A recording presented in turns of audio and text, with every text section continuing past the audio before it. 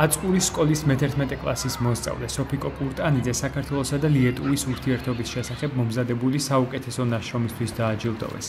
მას ლიეტუვის ელჩმა გიედრიუს პუოჯუნასმა სიგელი და წიგნი პირადად გადასცა. 2018 წლის 12 სექტემბერს მონაწილეობა მივიღე კონკურსში ლიეტუვა საქართველოს ურთიერთობები, რა დახმარებას უწევს ლიეტუვა საქართველოს ევროკავშირის ამ რთულ გზაზე წინსვლისთვის და დავწერე ნაშრომი, რომელიც ეხებოდა ამ ორი ქვეყნის ურთიერთობებს, მნიშვნელოვანი თემები, რაც იყო, რომ 2014 წელს მოეწერა ხელი სწორედ ლიეტუვაში საქართველოს შენგენის ქვეყნებთან უვიზოდ მიმოსვლას და ასევე ტყის ხანძრების პრევენციას.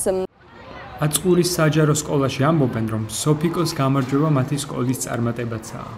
სოფო ძალიან შრომის მოყვარე გოგოა, მართლა ორიენტირებულია, რომ მიიღოს ცოდნა ყველა საგნიდან, ყველა მასწავლებლიდან, ყველა გაკვეთილის გულდასმით ისმის და თავის შესაძლებლობის მაქსიმუმს აკეთებს ყველა საგანში. როგორც საკუთარი შვილი მიაღწევს წარმატებას, აი ეს შეგრძნება მაქვს. თბილისიდან ჯილდოთი დაბრუნებული უკვე სამომავლო გეგმებზე ფიქრობს. სოფიკოს პროკურორობა სურს და ამბობს, რომ ამაში მშობლების მხარდაჭერაც აქვს. ადამიანს არასდროს ხელი არ უნდა შეუშალო, რაც უნდა ბავშვს. რაც უნდა იმის უკეთესი სპეციალისტი გამოვა და ჯობია გაყვეს, მე არანაირი პრობლემა არ მაქვს და არც მამამის. რა ვიცი, თვითონ უნდა.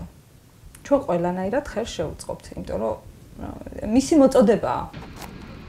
სოფიკო კურტანიძე აწყურში, სადგურის დასახლებაში მშობლებთან ერთად ცხოვრობს.